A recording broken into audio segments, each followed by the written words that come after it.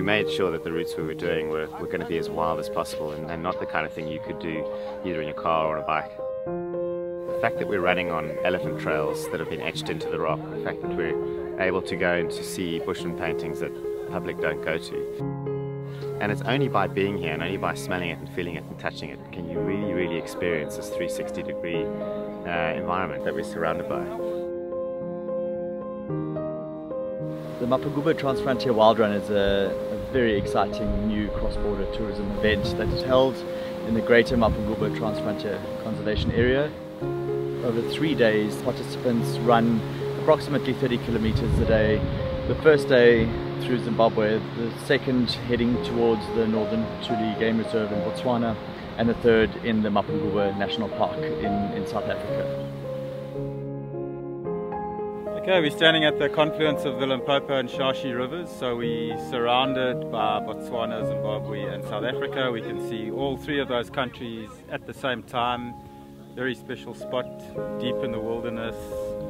Here we are running. This place is just so rich in every aspect, geologically, historically, culturally. It just embodies Africa. It's a magic place. While we've been running, we've also been having history lessons about the area, and so it's been more than just a run through the bushveld. Even before this one, where the Bushman people used to sharpen their arrows, you'll see the grooves in the rocks. So it's a time history from Stone Age to Iron Age to modern age, just layers over each other. This area has a long lineage of people running across this landscape, whether it be traders, trackers, hunters, people moving across to the coast to trade with Arabs. And so as runners, we have come and joined part of that long lineage. Pure and perhaps even at times primal experience. And yeah, certainly very powerful, a real privilege.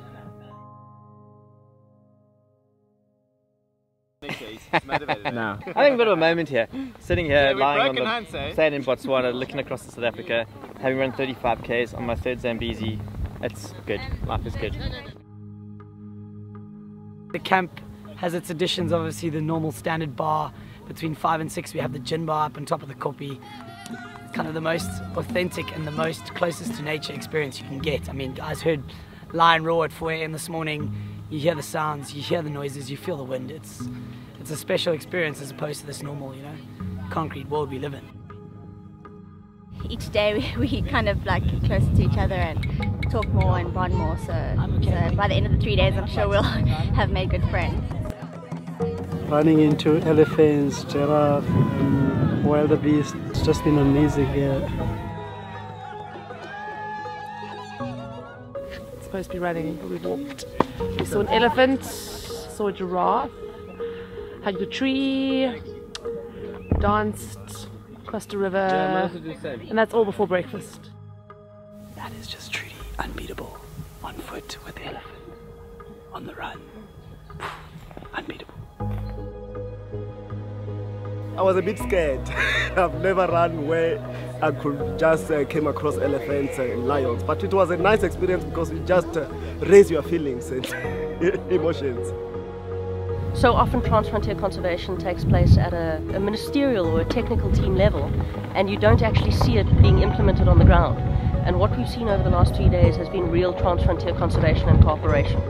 It's been absolutely phenomenal to see the way everybody has come together to really make this work. This is amazing. To come on a little island in the middle of nowhere and see these officials and wander up the hill and then actually enter a country like this is just amazing. I really like the idea of when it says mode of travel, you don't have to put your car registration or your flight number, you go run. And then the impact that this event makes in this area. We're employing local, we're using as much local resources as possible from the area. We've grown our vegetables from the Shashi irrigation project 20 kilometers away. That whole environment is something that's going to activate this camp, which has never been used in 5 years. This event has a small seed in a much bigger picture. A lot of people who I'm with them right now, they are so lovely. We are brothers and sisters. nowhere else in the world you can run and stop and watch elephants and run on elephant trails. There's nowhere else in the world, so this is it. And then the 3 countries and the cultural aspect and the rich heritage here. I mean, Mapungubwe is one of the oldest known civilizations, in the southern hemisphere. So that creates a very, very powerful picture.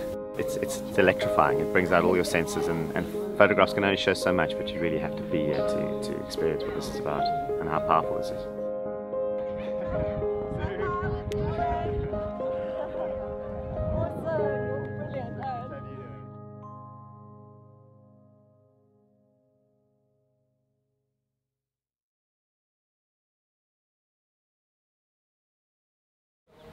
As you can see me now, I'm feeling free. I'm home. I'm with my friends. We're from South Africa, Zimbabwe, Botswana, and you see, it's a lovely thing, because if Botswana, South Africa, and Zimbabwe can maintain this thing, this place will grow huge, man. We are going to benefit a lot with the surrounding people.